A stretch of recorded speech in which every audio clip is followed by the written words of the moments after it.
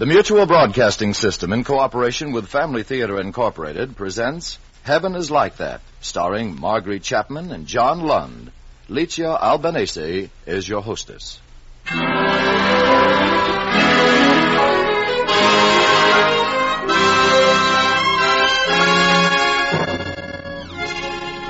More things are wrought by prayer that this world dreams of.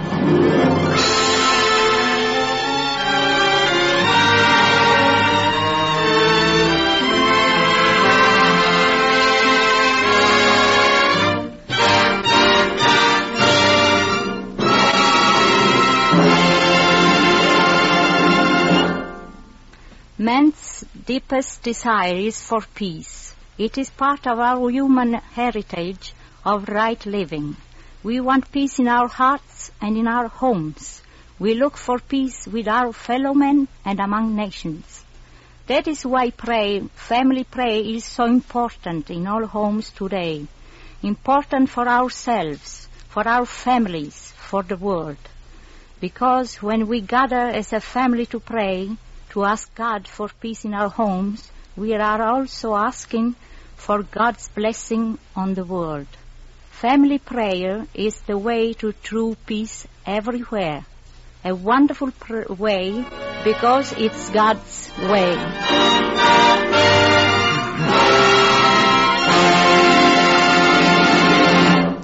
Miss Albanese will return later in the program. Now, Family Theater presents Heaven is Like That, starring Marguerite Chapman and John Lund.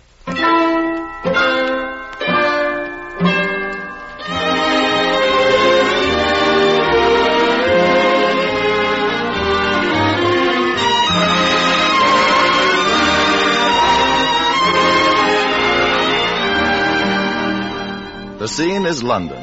At his flat in the smart West End district, Christopher Lane is giving a party. As they always do, Christopher's guests are enjoying themselves immensely. And as for Christopher himself... Mr. Lane, sir. Yes, Wilson? I beg your pardon, sir, but it's Dr. Rogers. Rogers? Ask him in. I took the liberty, sir, but he says he must speak to you privately. I can't do that. I have guests. He said it was most important, sir. Oh, well. Excuse me, all of you.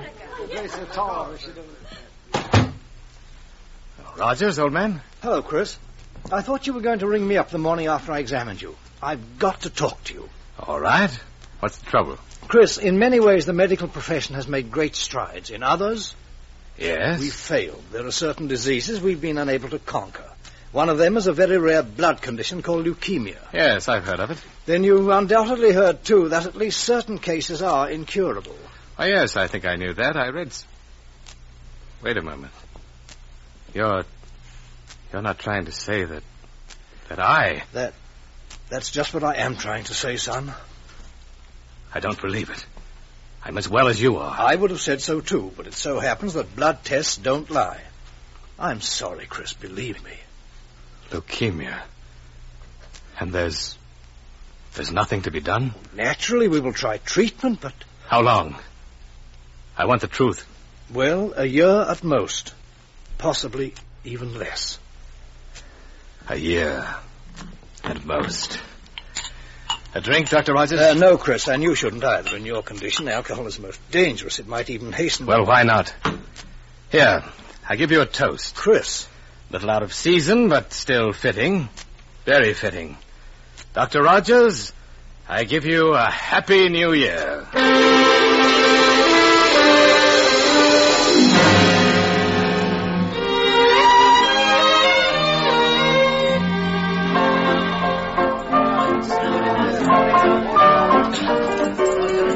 You heard me, girl.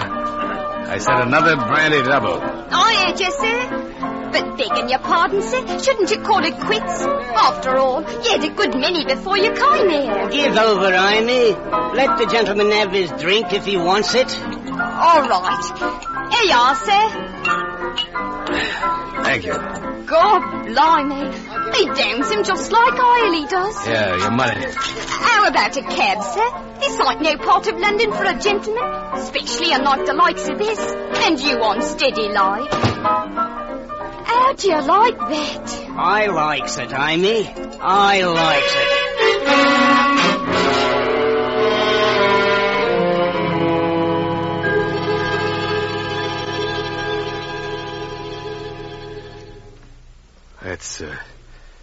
still not clear.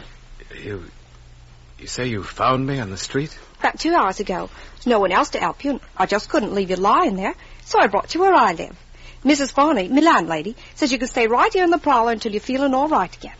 Now, if you'll excuse me, I got work to do in my room. I'm packing. Oh, wait. Tell me, who are you? My name's Eileen, sir. You say you're packing. What for? Oh, I have to leave here in the morning. Unless I get a job, that is. I see. What kind of job have you been looking for? Oh, I'm in service. I was downstairs maid to Mrs. Gamma for 2 years, until she died last autumn. That's where I got this. Oh, a silver teapot. It's lovely, Eileen. Mrs. Gamma gave it to you? Oh, heavens, no. Not her. I left it on the fire one day, and one leg melted off. See? It's just taped on now. She was frightfully angry, took full payment for my wages. So now it's my personal private treasure in a way. All I've got, that is. I should say it was a treasure. A beautiful one, Eileen. Of course, first I'll have to have it mended for him. To make us tea, I mean. Him? Don't tell me you have a husband. Oh, not yet. But when I get one. I will, of course, someday. Oh, I'm sure you'll get the very best of all possible husbands. And now... Oh, are you going? Yes, I believe I can manage now. You've been more than kind. I'd like to show my appreciation by leaving... What is it? A minor matter, young lady, but I'll trouble you for my wallet. I don't know what you're talking about. There were 50 pounds in my wallet when I left home tonight. 50 pounds? But, oh, Lord, that's what they were about. Who? When I was coming up to you, I saw some men beside you, but they disappeared into the fog. It's absurd, but I believe you. There's every reason in the world for me to think you're lying, but I know somehow that you're not. Then you know what's true. I never lie. Eileen, will you answer me one question? I'll try. What would you do if you had only 1 year to live? I'd pray. And after that? I don't know. I never thought. I guess I'd try to decide just who to give the teapot to. That's really all you'd think about? But what about yourself? What about filling those last months with all the pleasure you could find? Whoever heard of finding happiness by going out and looking for it? But one could find it in giving things away? Of course. Eileen, suppose instead of just a silver teapot, you had, let's say, 1,000 pounds to give away. You might as well say 20,000. All right. I will say 20,000. You see, I do have just a year to live. Oh, it's not true. Oh, it's true enough. And because it's true, I'm interested in what you say. Suppose I were to spend my last year the way you'd spend it in my place. Do you think that you could help me? You mean help you give the money away? Just that. Why do you need help? Just do it. But you know where there's real need, Eileen. I don't. I'll wager you could think right now of a dozen people we could be of assistance to. Yes, I suppose I could. Of course you could. It would be easy. Will you do it, Eileen? Are you sure you're sober now? Yes, quite sober. And you're not crazy? It's hard to tell these days. And I'm not crazy. Well, then, why would you be doing it? Why? I'm not quite sure, Eileen. Maybe it's because my year is suddenly very precious to me. I'd prefer to have it filled with happiness. I've already tried other recipes for that. They never worked. Perhaps yours will.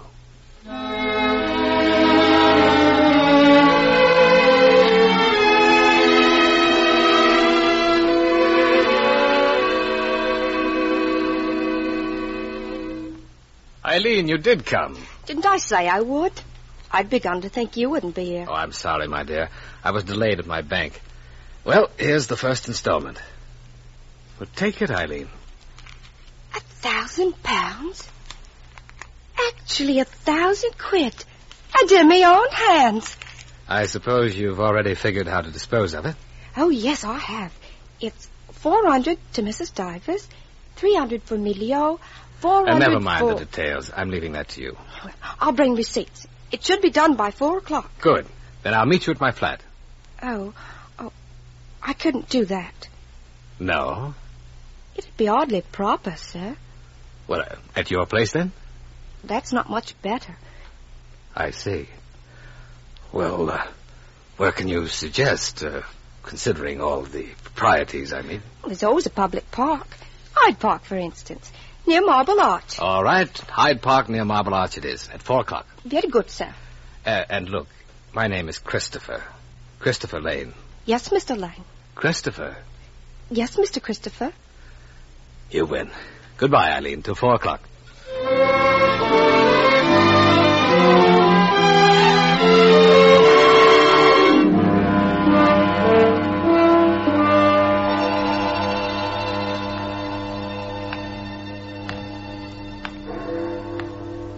Oh, mister.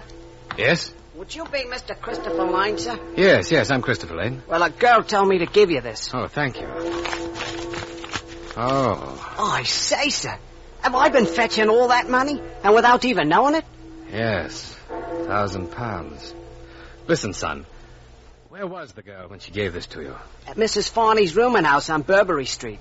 She was near to crying, sir. Here, take this for your trouble. Oh, I say. £1 note. Thank you, sir. Taxi! Taxi here!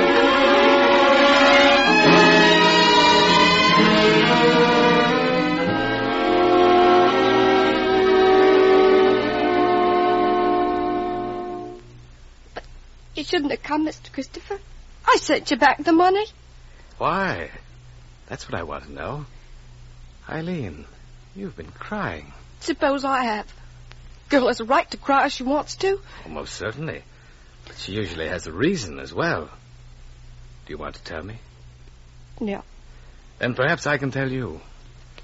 Your friends wouldn't take the money you were so anxious to give them. How did you know? Mr. Christopher, I don't understand it. Mrs. Davis was all of a sudden angry when I offered it. She said whatever gave me the idea that she would take charity. But surely you didn't stop with Mrs. Davis. Oh, no. Emilio's father said I must have stolen the money. Eileen, you've just overlooked one thing. The pride of the very poor. It's infinitely stronger than the pride of the very rich. What can we do? People won't take it up when it's offered them. Well, perhaps we can masquerade it a little, Eileen. We can make it look like Providence. And there's no one so poor he doesn't still believe in Providence. How do you mean? Well, suppose you leave that part of it to me. Very well, Mr. Christopher. Look, you couldn't call me just plain Chris. Oh, no, sir. It'd be oddly proper, with my being in service and you a gentleman.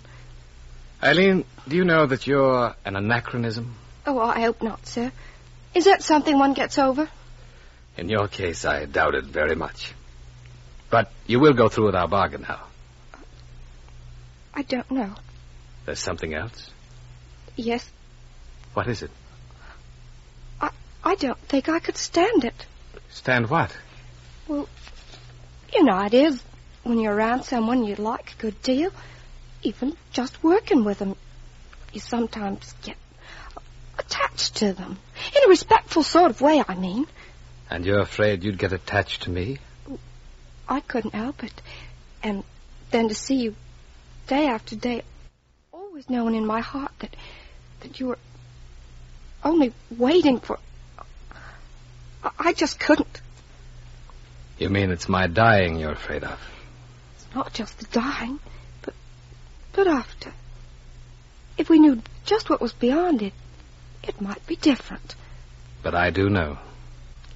And because I know, I'm not afraid. You really know? Tell me, what's it like? Like? Eileen, when in all your life were you the happiest? In all my life? I guess it was the summer Mrs. Gamma took a country house. In Devonshire it was. Yes, I know Devonshire. Oh, do you now? Then you must know what I mean. The soft, green rolling hills, and the valleys in between with primroses and daffodils in bloom. And the houses, almost like they were painted against the sky. Well, Eileen, it's very much like that. You mean after? Yes. You see, most people never realize that heaven is really our fondest memories recaptured and our greatest hopes all realized. Yes. More even than we've dreamed. Heaven is like that for you, too. For me, too, Eileen. So surely that's no place for either of us to be afraid of, is it? Would seem foolish. Of course it would. And now let's get to work. All right. Here's a list of people I made out. Oh, yes. We'll take them one at a time. Now, first there's Mrs. Davis. Let me see. What would be the best antidote for her overdose of pride?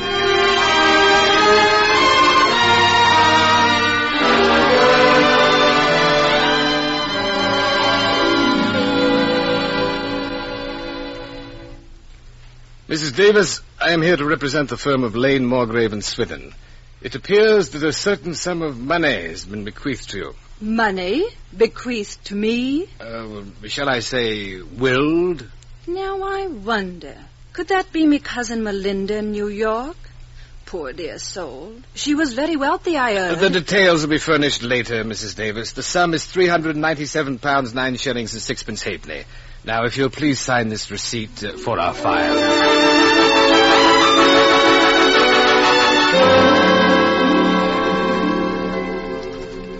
But the law firm I represent feels your store is worth £4,000, Mr. Tompkins, and it's only right that a man of your years should retire in comfort.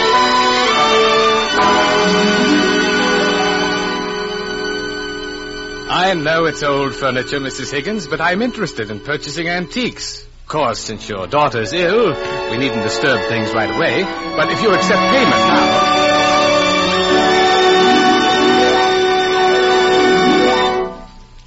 What's our total now? Do you have the figure? I was just checking them. We've given out a total of £15,400. Well, not bad for 8 months' work, is it, Eileen? Not bad at all, sir. That's nearly $2,000 a month, just as we planned it. I know. Oh, here. Why are you so depressed today? And how many times have I told you to buy a new dress? But I have, sir. Each time you've told me. Well, then each new one must look just like the old one. Each new one is just like the old one. But that's absurd. And what about your hair? You've never fixed it right. Eileen. Yes, Mr. Christopher. Don't you realize that the Lord made you beautiful because he wanted you that way? Did he, sir? Now, tomorrow I want your hair done properly. You understand? That's an order. If you have any idea of making a lady of me, you're wasting time. But you are a lady in everything that matters. I'm not. I'm a servant girl, and I know my place. Well, maybe class distinctions aren't always as important as they used to be. They are to me. Eileen, listen to me. For months now I've wanted to tell you. Mr. Christopher, we have work to do, and we'd better get back to it. All right, Eileen. You know, you're either a very wise girl or a very foolish one. I wish I were sure myself.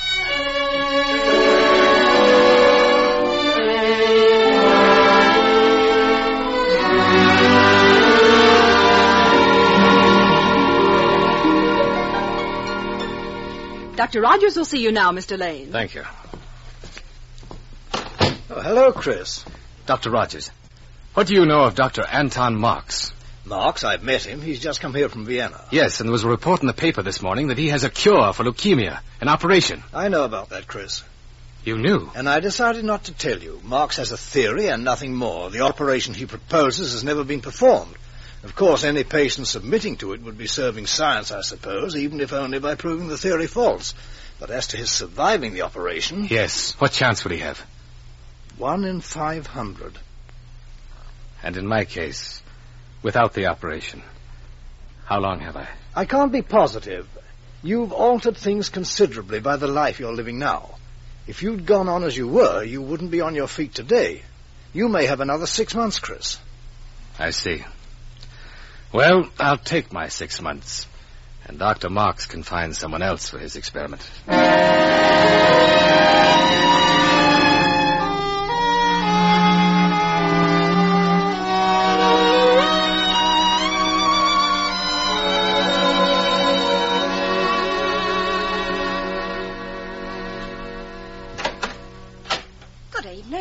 Well, you did wear another dress. You said I had to. What's happening? You said you had special plans this evening. You'll see. I finished the accounts. It's all spent. Good, good. That means our job is done. I know. Eileen, come here. Well? Look. A dinner party. There are only 2 places. For us. Have you forgotten what night this is? What night? An anniversary, Eileen. It was a year ago tonight that you discovered me on Burberry Street. But there's another reason for tonight. I wanted to give you this. What is it? A deed, Eileen. A deed to a farm in Devonshire. Green rolling hills with flowers in the valleys and just one house that looks painted against the sky. You didn't. Why should I give to everyone else, but not to the one person who taught me the real joy of giving? Oh, Mr. Christopher. Eileen, will you go there with me for whatever time is left? I want to ask you to... I can't. You mustn't ask me. I want you to marry me, Eileen. Who am I to marry you? You're the girl I love. The girl who loves me. And if I do love you, what does it matter? Does that make us any less far apart? Well, that makes no difference, Eileen, least of all now. But it does. It must. You're going to marry me. No, I'm not. I'm going away. Our work is done. Our agreement's ended. So,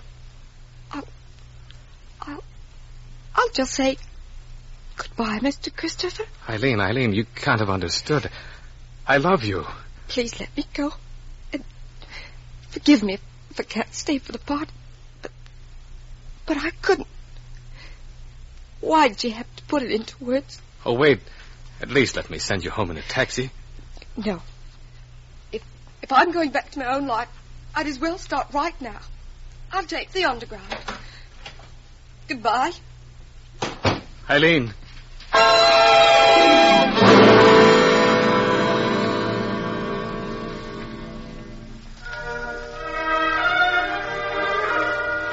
Beg pardon, sir, but wouldn't you like more light in here? No. Still wouldn't care to eat? No, just leave me alone, will you? Here's a special announcement from the BBC. Very good, sir. A serious accident occurred in the London Underground less than an hour ago. No, wait. An unknown number of persons are dead and scores injured in the crash near Burberry Street Station. Burberry Street? Further Mr. details Lane, will sir, be what's broadcast wrong? as soon as received, and we hope within the hour that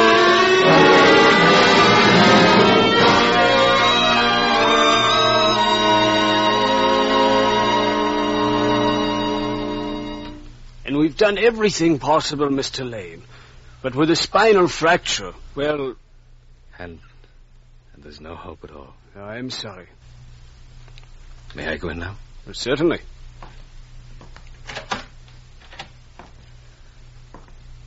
Eileen. Mr. Christopher.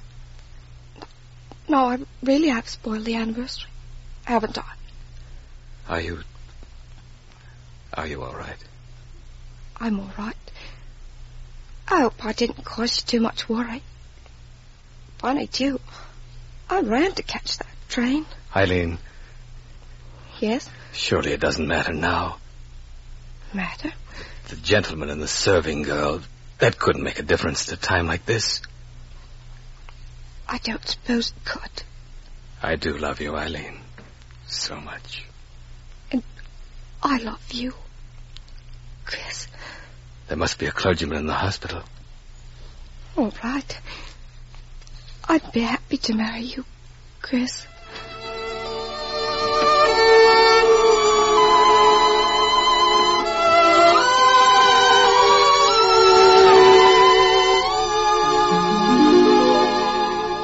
And whom God hath joined together, let no man put asunder.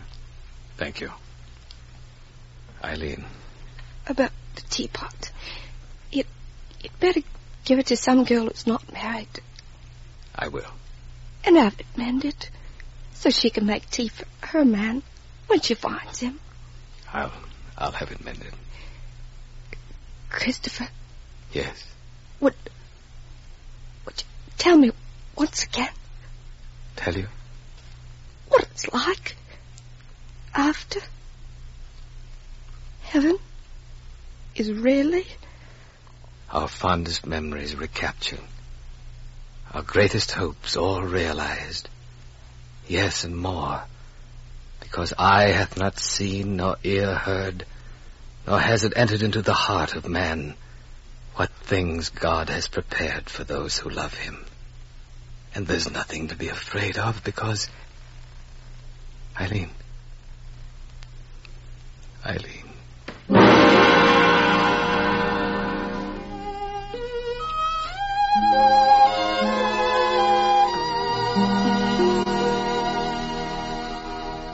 Chris, it's still not too late for you to change your mind. But I'm not going to, Rogers. Don't do it, I beg you. Forget that you ever heard of this operation. But I did hear of it, and I'm glad. All right, I'm ready. Very well. We'll take him into surgery, nurse. Oh, Rogers, there's just one thing. Well? The chances for my coming through this little session, what did you say they were? 1 in 500. I wish it were 1 in 1,000.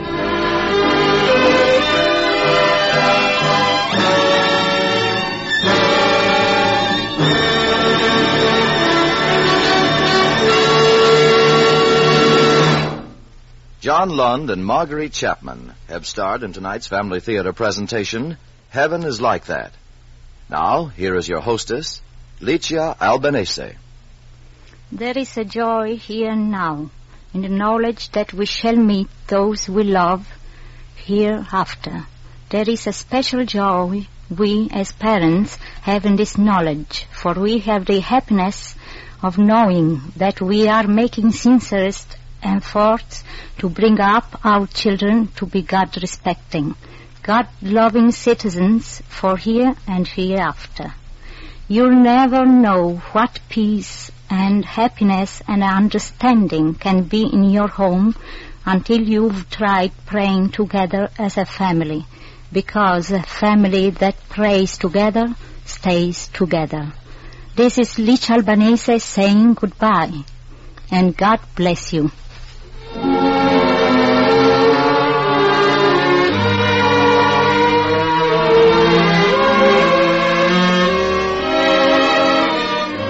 Before saying goodnight, we wish to thank Marguerite Chapman and John Lund for their splendid performances. Our thanks to True Boardman for writing tonight's play, and to Max Terre for his music. This production of Family Theater Incorporated was directed by David Young. Others who appeared in tonight's play were Dick Ryan, Eric Snowden, Julie Bennett, Buddy Gray, Lester J., and Maudie Prickett. Next week, our Family Theater stars will be Fibber McGee and Molly in Advice to the Lovelorn, with Don DeFore as host. This series of the Family Theater broadcast is made possible by the thousands of you who felt the need for this kind of program, by the Mutual Broadcasting System, which has responded to this need, and by a friend of the New York Foundling Hospital, which cares for homeless and motherless babies without distinction of race, creed, or color. Join us next week at the same time when our Family Theater stars will be Marion and Jim Jordan, better known as Fibber McGee and Molly. Don DeFore will be your host. Tony Lofrano speaking. This is the Mutual Broadcasting System.